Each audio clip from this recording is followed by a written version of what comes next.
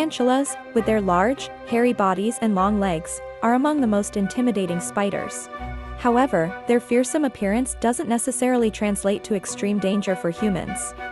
Most tarantulas are not as dangerous as they might seem and can actually be quite docile, especially if left undisturbed.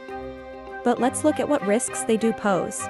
Tarantulas are venomous, as they rely on their venom to subdue prey like insects, small rodents, and birds.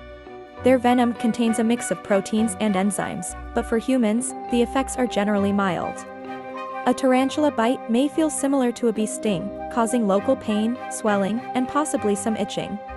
Only a few tarantula species, such as the Indian ornamental and the Brazilian wandering spider, carry venom strong enough to cause more severe symptoms in humans, like muscle cramps or breathing issues. Even then, these cases are rare, and fatalities from tarantula bites are virtually unheard of. Beyond bites, tarantulas have another defense mechanism that can cause discomfort: urticating hairs. Many species of tarantulas from the Americas possess these barbed, irritant hairs on their abdomens, which they can kick off when threatened. If these hairs come into contact with human skin or, worse, the eyes, they can cause a painful itching reaction and, in some cases, severe eye irritation. These hairs can be particularly bothersome to people with allergies. In the wild, tarantulas are more likely to avoid humans than to attack.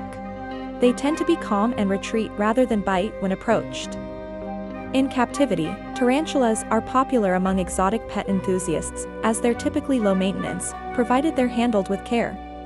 In summary, while tarantulas are venomous and can be dangerous under certain circumstances, they are not considered a significant threat to humans. Their bites and defensive behaviors can cause discomfort, but these are usually manageable and not life-threatening.